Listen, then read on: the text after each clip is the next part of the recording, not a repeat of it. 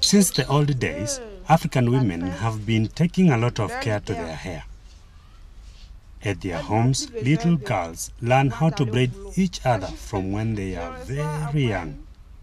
In recent years, things have changed and new styles have emerged. Nathalie is one of the young African ladies passionate about her braids. We followed her to her monthly date.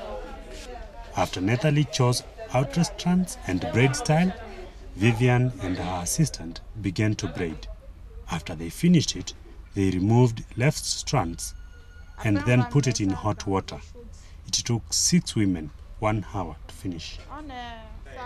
Vivian usually braids 3 to 5 ladies in a day. However, it depends on the season.